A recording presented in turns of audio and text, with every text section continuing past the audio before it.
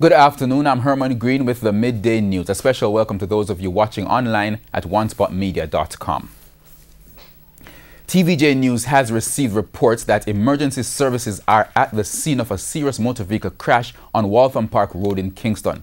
There are reports of casualties. It's understood that shortly after 11 o'clock, a car ran off the road and crashed into several persons. We'll have more on this developing story in subsequent newscasts. British Prime Minister Theresa May is likely to meet with Caribbean leaders tomorrow to discuss their concerns on the issue of the deportation of the Windrush generation. These are Caribbean nationals who went to the United Kingdom as children over 50 years ago.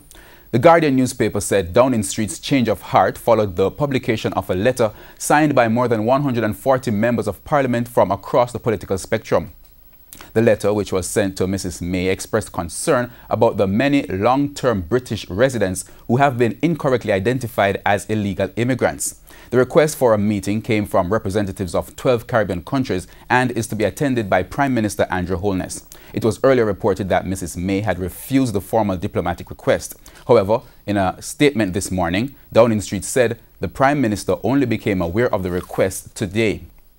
The statement continued, saying Mrs. May deeply values the contribution made by the affected residents and all Commonwealth citizens who have made a life in the UK. It said the Prime Minister is making sure the Home Office is offering the correct solution for individual situations. The statement adds that she is aware that many people are unlikely to have documents that are over 40 years old and assured that no one with the right to be in the UK will be made to leave. Meanwhile, Home Secretary Amber Rudd has apologized for the treatment of the Windrush generation, saying it was wrong and appalling that some face deportation. Many long-term immigrants who arrived from the Commonwealth as children have been told they are in the UK illegally. However, the Home Secretary has announced a new task force to help those affected and promised to waive fees for new documents needed to prove their status and stay in the UK. The education curriculum for history needs an urgent overhaul. That's according to the National Council on Reparation, which has been researching and pushing Jamaica's call for reparation from Europe for the losses and hardships caused by slavery. At the latest RJR News Forum, council members indicated that most Jamaicans are not fully aware of the impact of slavery, as the history that continues to be taught is from the slave owner's perspective.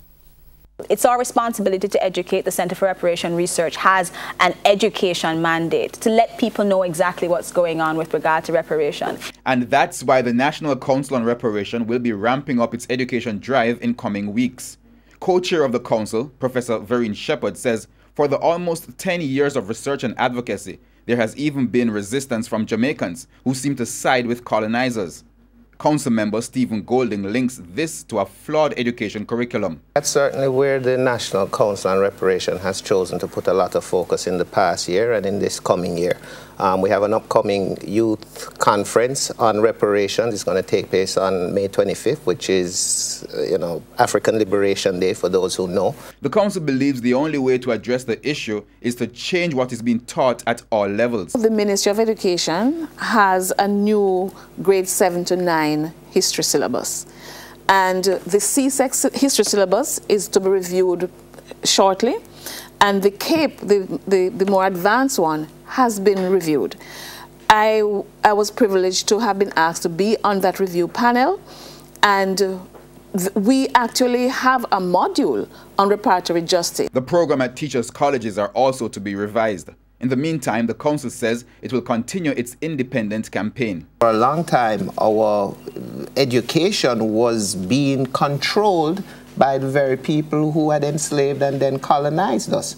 And so the narrative was their narrative. And that is what we are encountering with young people. So when Prof says we're using historical dates and events, it is also because we're trying to re-educate the population.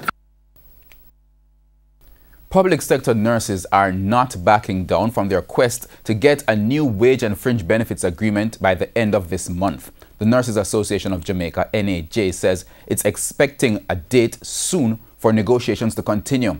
Its president, Carmen Johnson, says the recent appointment of a new finance minister should not delay the talks.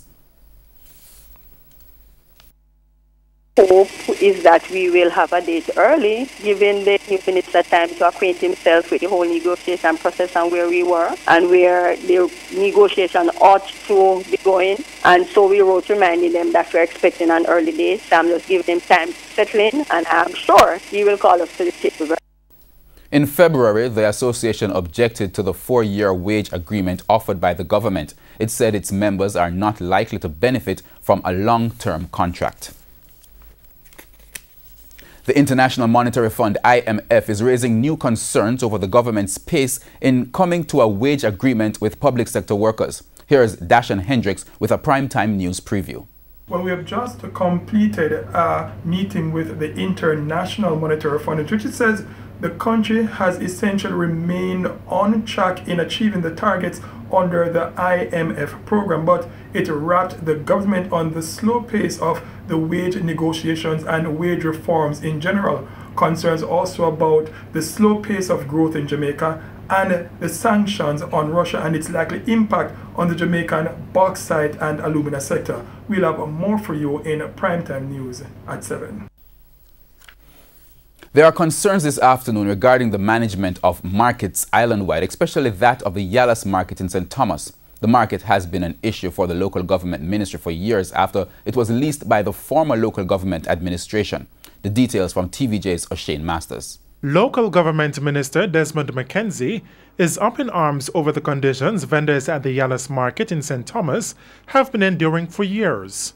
He contends that they have been at a disadvantage as they have had to sell their wares outside the market.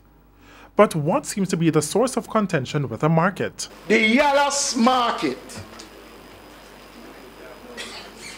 was leased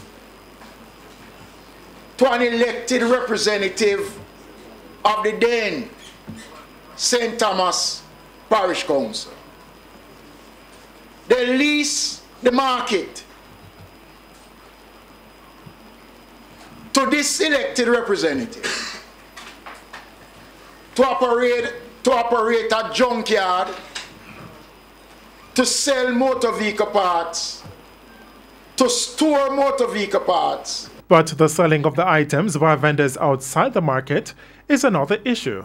This as they are forced to be hiding from the police or have their goods confiscated. That's why Minister McKenzie says his ministry will be seeking to have the matter of the Yallas market addressed once and for all, even though it has been in the courts for years and a ruling previously handed down.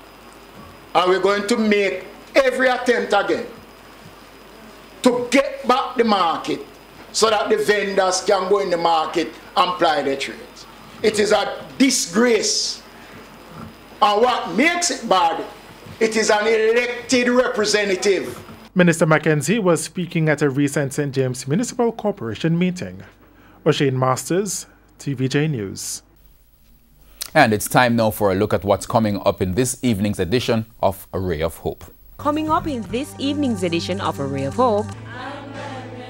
My name is Lenny Seroda, and I'm the founder of Young Women and Men of Purpose. I realized that many of my students, even though they were 18 and over, many of them had never had the opportunity to sit with anyone to discuss what they wanted to do with their lives.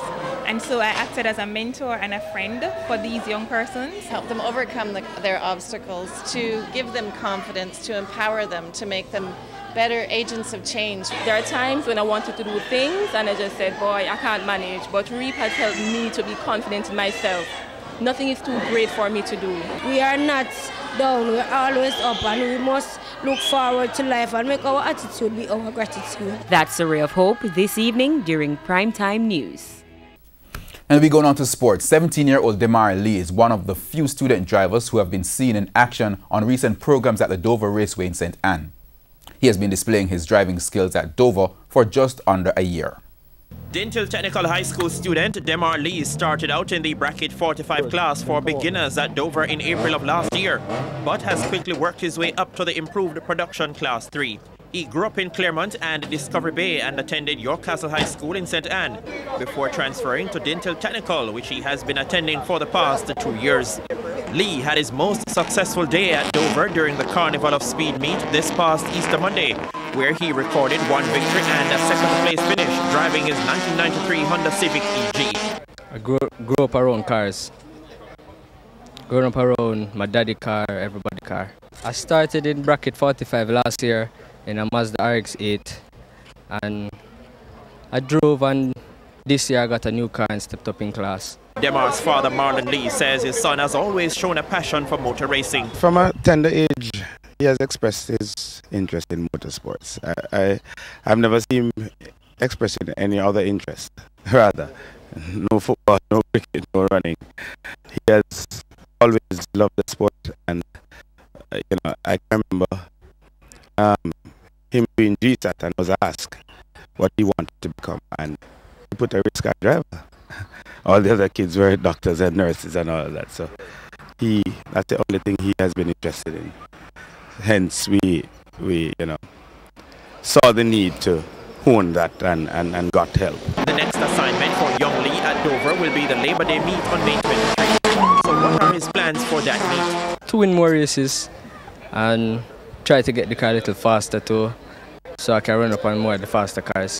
In the meantime, Demar's father is looking to chart a course for gradual improvement for his teenage son. We're hoping that we can win IP and move up to the MP classes. You know, money is an issue. Going there, it takes cash to care. So we need a car that is well built. This car now is not too bad, but you know, a lot of improvements rather would be needed to move to those classes. Lee will be given the new driver award at tonight's presentation ceremony for the Easter Monday meet. Lee, who is about to finish 5th form at Dental Technical, will do 7 subjects at the CSEC level starting next month. Spencer Darlington, TVJ Sports. And that's the midday news. I'm Herman Green. Join us at 7 for the prime time news package. On behalf of the news, sports and production teams, good afternoon.